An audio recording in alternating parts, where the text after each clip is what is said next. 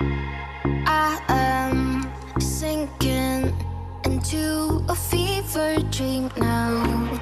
I am losing my head.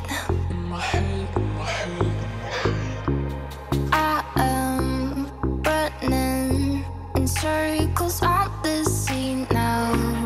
I am close to the edge. I need someone to catch me. Will you catch me when I fall?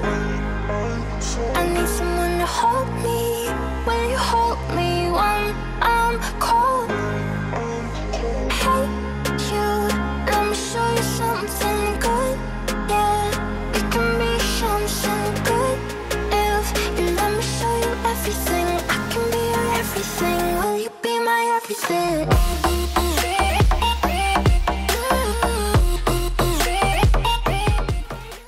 I just finished that workout. It wasn't very long for me, but honestly, I don't really know if I was really running 400 meters because I was just running a lap around our yard, which is, I mean, I thought it looked like maybe a lap around a track, but I don't think I was quite accurate on that. So it only took me 7 minutes and 42 seconds, which is why I'm pretty darn sure I didn't run maybe 3/4 of a mile. But you know, this week, well today, I just wasn't really feeling it, and I was honestly about to skip my workout. I was feeling really overwhelmed. I didn't feel like I had time to do my workout, and that's just a big load of baloney, okay?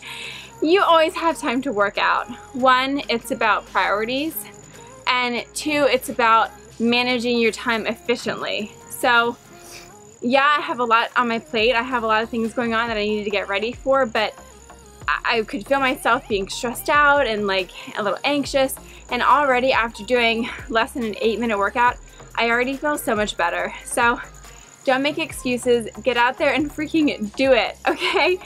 Check the description box for the full workout description. It was short and sweet, only 3 moves, running, swings, and push-ups. Super simple. And yeah, thank you so much for watching, and I'll see you in the next video. Bye!